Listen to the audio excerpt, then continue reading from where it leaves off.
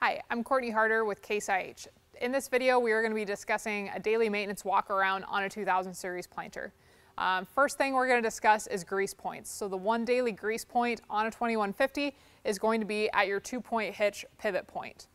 Next in our daily maintenance is going to be our liquid fertilizer system. So we want to make sure that our fertilizer flow is turned back on, that our agitation is turned back on as well, and that our filter cap is screwed all the way back in, and as well as that, just do a visual inspection to make sure there's no obvious leaks in the system. Next, we are going to check that our furrow firming point is still in place and doesn't have any chips to it. We're going to feel for that right underneath the row unit here. This is specifically recommended for rocky conditions to make sure that is still intact.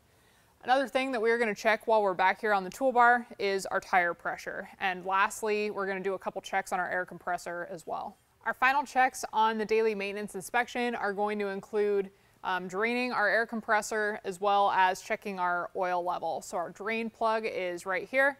Again, make sure you drain that once a day, or there is an automatic drain kit available which requires nothing from the operator to get that drained.